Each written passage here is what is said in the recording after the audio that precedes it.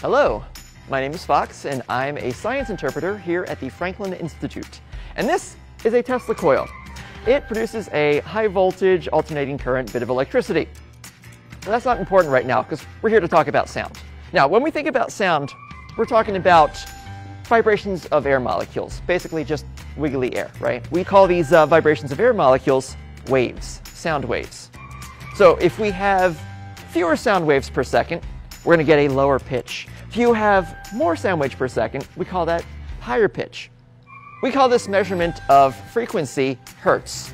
Now, humans generally hear sounds from 20 to 20,000 Hertz. Or if you're old like me, stop somewhere about 14,000.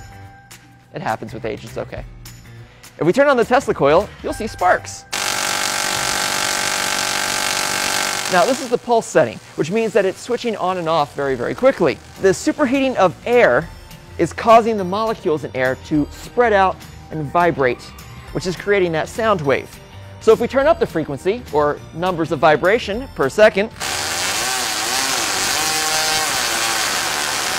you can hear the pitch rising and then falling as we lower that frequency.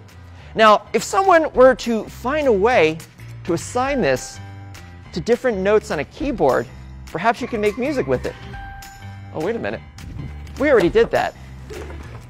So this device works by taking MIDI notes. It's a way that people can use musical instruments and computers and have them communicate.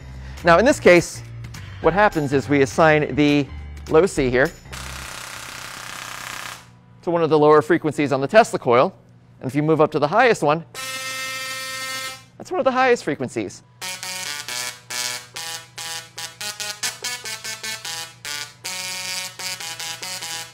Let's try something else.